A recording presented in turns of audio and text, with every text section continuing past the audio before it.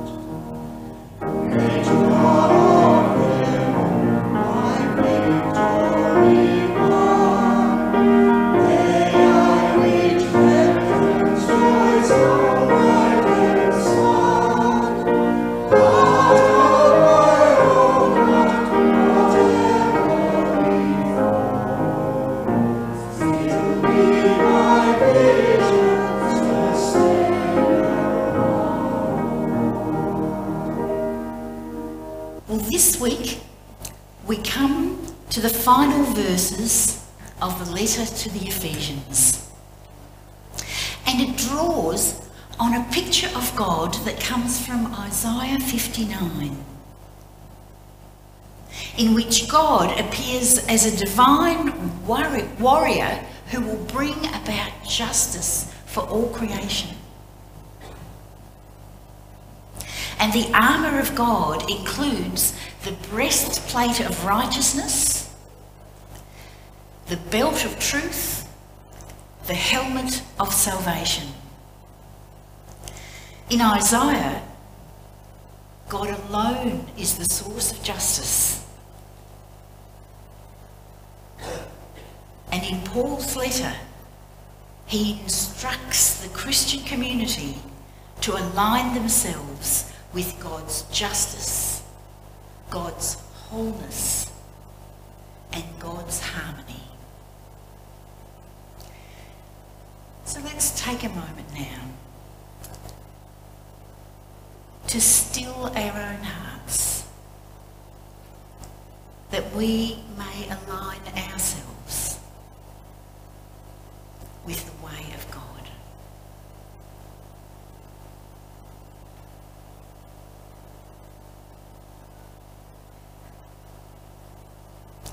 Loving God, gracious God, we pray for your blessing on us as we gather today. Here, may the restless find a place to be still, and the careless be awakened to compassion. Here, may the questioner find courage for the quest, and the anxious find peace. Here, may the sorrowful be comforted, and the tempted find freedom from temptation. Here, may the strong be renewed, and the aged find consolation, and the young be inspired to live in your way. The way of Jesus Christ, in whose name we pray. Amen.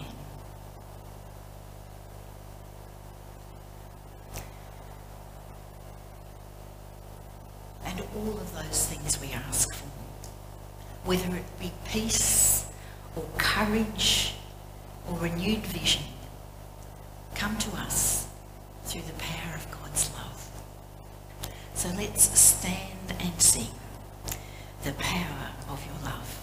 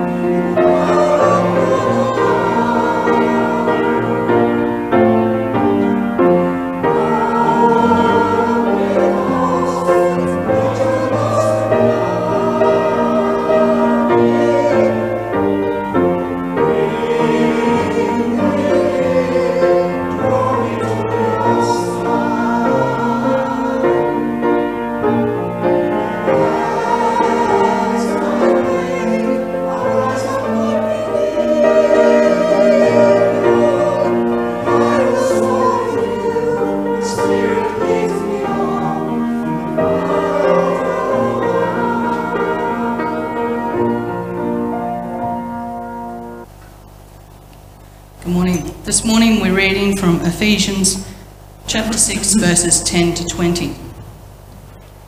What then shall we wear as we set ourselves the task of living in God? How shall we defend ourselves from those who wish us harm and want to attack us and make us lose the way of love? Fasten truth around your waist and cover your heart with the breastplate of righteousness. Let your shoes be ones that offer strong support as you walk the path of peace. When you feel you are attacked, put up a shield of faith and don the protective helmet of salvation. Your defence is the Spirit and the Word of God. These things are more powerful than any evil force. Let the Spirit be with you and within you as you pray, no matter what your petition might be. In fact, pray always. Pray for all the saints, and also pray for me. As I am bound in chains, it is hard to be bold, yet I seek to speak the mystery of the gospel of the risen Christ with all my strength when it is given to me. Pray that I will be able to undertake this task. And in these words, we hear God speak to us. Amen. We're going to talk about the next chapter of our Way of Forgiveness study. We've talked about understanding that when we suffer, when we experience injustice, it's very normal to feel angry about that. We've talked about letting go of our own shame and injury in order to be able to open ourselves to God's forgiveness. And now today we're talking about the issue of forgiving others. And forgiving others is a struggle for all of us at one time or another in our lives. But one of the greatest stories of forgiving another person is the story of Corrie ten Boom, who I've mentioned to you before because she's been a mentor to me. She was the author of the extraordinary book, The Hiding Place. She and her family rescued Jewish people in their homeland of Holland, right in the middle of the Nazi occupation of their homeland. They were eventually found out and were all committed to concentration camps. And Corrie was one of the very few members of her family who survived the concentration camps. And this is Corrie speaking. It was in a church in Munich where I was speaking in 1947 that I saw him. A balding, heavy-set man in a grey overcoat with a brown felt hat clutched nervously between his hands. In a moment, I saw him no longer as the person in the overcoat and the brown hat. I saw him in the blue uniform of a concentration camp guard with a visored cap on which were the skull and crossbones. And my memories of that concentration camp came back with a rush. It was as if I was once again in that huge room with its harsh overhead lights. In the corner, the pathetic pile of dresses and shoes that we'd been forced to take off. I felt again the terrible shame of having to walk past this man naked. And I saw again my sister Betsy's frail form walking ahead of me, her ribs sharply etched beneath the dry parchment of her malnourished skin. Betsy and I had been arrested for concealing Jews in our home during the Nazi occupation of Holland. And this man who stood before me now, had been a guard at Ravensbrück concentration camp where we were sent. But now, in this church in 1947, he stood in front of me. And he thrust his hand out and he said to me, "A fine message, Fraulein. How good it is to know that, as you say, all of our sins are at the bottom of the sea as soon as we confess them before God." He wanted to shake my hand, and I was horrified. It was the first time since my release that I had been face to face with one of my captors, and my blood seemed to freeze in my veins. I heard his voice coming to me through my numbness, and he was saying, "You mentioned Ravensbrück in your talk, and I was a guard there. But since that time, I have become a Christian. I have confessed my sins, and I know that God has forgiven me for the cruel things I did there. But I would like to hear forgiveness from your lips as well." Again he put his hand out. "Fraulein, will you forgive me?" Well, it could not have been many seconds that he stood there with his hand held out, but it seemed hours to me as I wrestled with the most difficult thing I ever had to do. For I had to do it, and I knew it. The message that God forgives has a prior condition: that we forgive those who have injured us. If you do not forgive others their trespasses against you, Jesus says, then neither will your Father in heaven forgive your trespasses. But still I stood with coldness clutching my heart. I knew that forgiveness is an act of the will, and the will can function regardless of the temperature in our hearts. And so I prayed silently, "Oh, sweet Jesus, help me.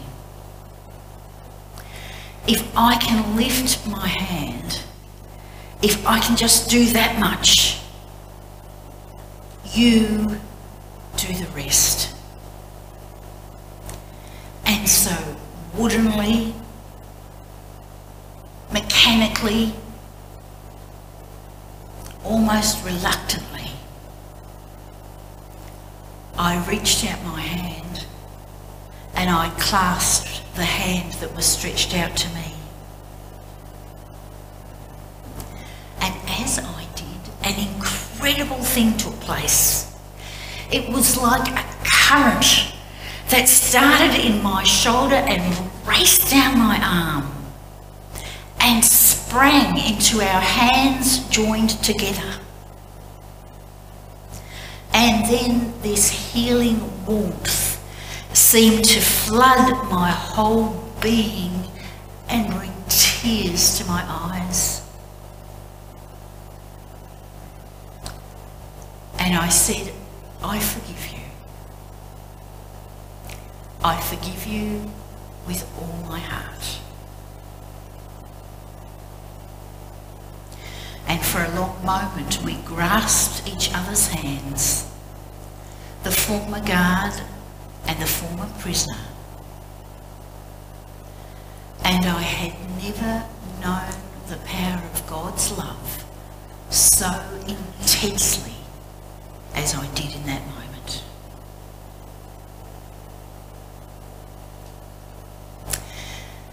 Now, not many of us will be faced with such an extraordinary experience of forgiveness as Corrie ten Boom and this prison guard. But stories such as hers tell us that radical forgiveness is possible. Though it seems that Corrie's gift of forgiveness was accomplished by the simple act of extending her hand, in truth, her journey to this point had been long and arduous. She had grieved hard for the family members that she had lost, and she had experienced the whole range of emotions, from anger and depression to a terrible sense of survivor's guilt. She had undertaken a long journey in the company of God's guiding spirit. And Corrie's journey means a lot to me, because it was to her story that I turned when I was engulfed in grief over my own sister's death. Corrie's account of losing many of her family members and her road back to a life of faith and trust in God became for me a life raft to cling to.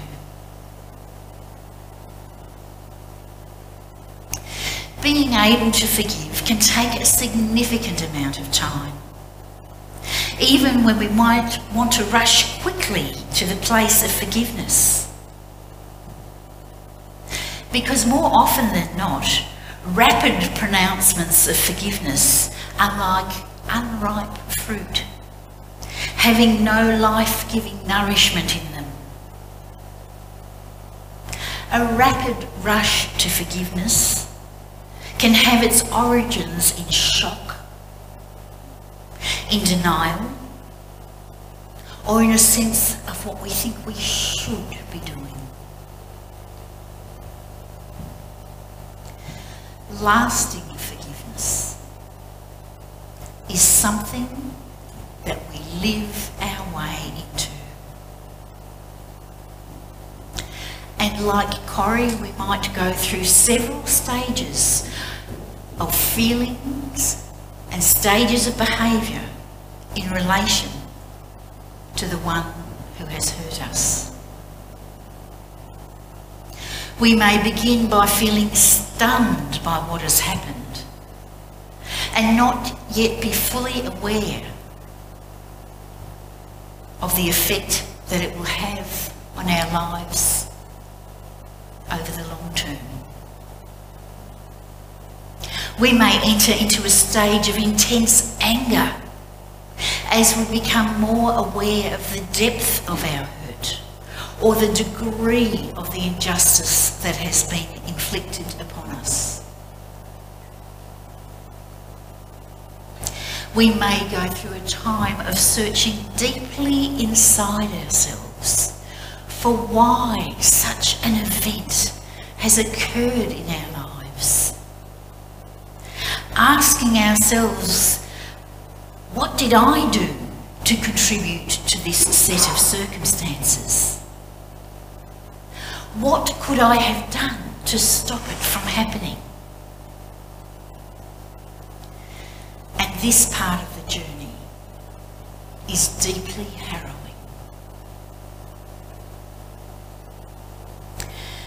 If we are in contact with the offender, we may want to punish them through passive-aggressive behaviour or other ways of blaming them or shrinking their influence in our lives. We may be waiting for them to admit their fault, to apologise or to make restitution.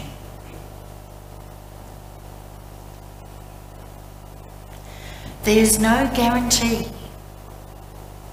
that the person who has hurt you will be able to do that. Though in Corrie ten Boom's case, that is what happened.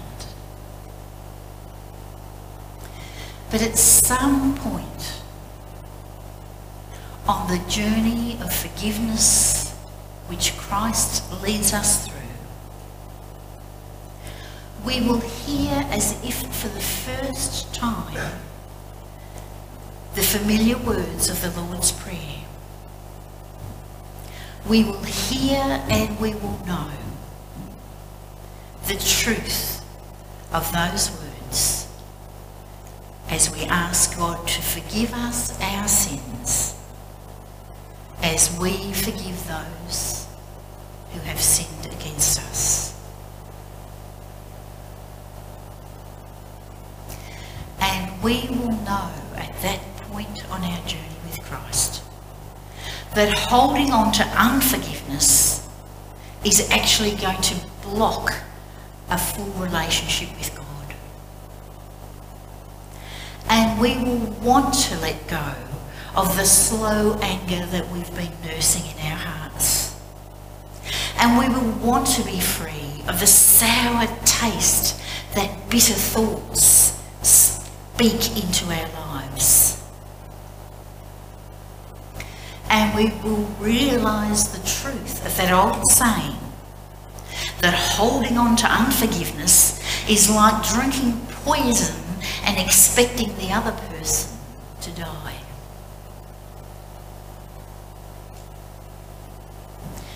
Because it is true that there is an opportunity for all of us to do what Corrie ten Boom did on that day in 1947. To enter fully into the way of life which Christ calls us to, invites us to, walks with us as we enter into it. A way of life that is about truthfulness, humility, perseverance, generosity and compassion. A way of life that is about truth, because at no stage are we asked to deny or minimise the suffering we've been through. Corrie ten Boom never minimised the impact it had upon her to suffer under the great evil of the Nazi regime.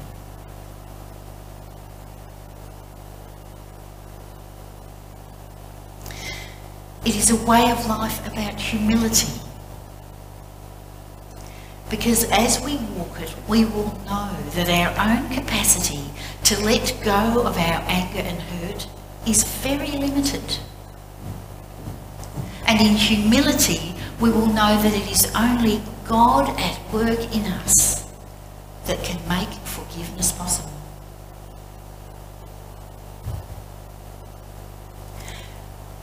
It's about perseverance, because the old feelings of injury will come back and will try to reclaim us. And we will need to persevere and to choose forgiveness over and over again if it is truly to be part of our way of life. And it's a way of life full of generosity and compassion, because the act of forgiving one who has hurt us is the greatest gift of all. And as we forgive them, somehow compassion will stir in us so that we can see the hurt in them which has caused them to hurt us in the first place.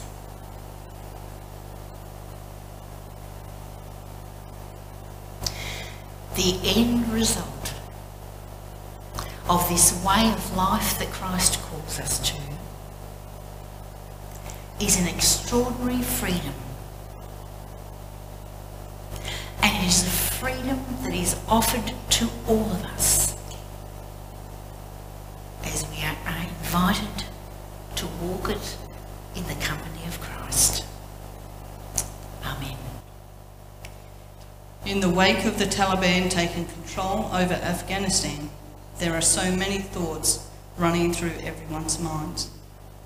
The world is on edge, fearful of what this could mean or lead to. But no one is more fearful than those who are currently stuck in the unsettled country, unable to get out. So let us pray. Almighty God, Lord of all the nations, we lift up the people of Afghanistan to you right now. We pray that they may cling to you and that you would cling to them and help them walk through this fearful time. We place them under the wing of your protection, like chickens under the wing of a mother hen. Be their help and comfort, we pray. May peace come to them, the peace of your powerful presence. We hold before you the people who have had to flee their homes. We pray that they will find a sense of home in their relationship with you. God of all creation, whose heart has a special place for the poor and the dispossessed. We ask that you will move in us. We are a nation blessed with the privilege of peace and democracy. Move in us that we may be generous in our response to this tragedy, opening our hearts and our homeland to a people in need. We pray for the Afghanis in our midst, those who already call Australia home. Show us how to be with them in their anguish. We pray for our Defence Forces as they question the events of the last 20 years. Especially we pray for our Defence chaplains, that you may guide them in their ministry. We pray for all those who are facing challenges with life changes. We pray for those who are on a health journey, struggling or unwell, and those who are dying. With courage and wisdom, we pray. We join our hearts and voices as we pray the prayer that Jesus has given us. Our Father in heaven, hallowed be your name. Your kingdom come, your will be done on earth as in heaven. Give us today our daily bread. Forgive us our sins as we forgive those who sin against us. Save us in the time of trial and deliver us from evil. For the kingdom, the power and the glory are yours, now and forever. Amen. So now go boldly into the future which God has claimed as God's own, and know that the God who holds all things will be there. That Christ who calls you friend will walk beside you, and that the Spirit who makes all things new will mark your way with light and hope.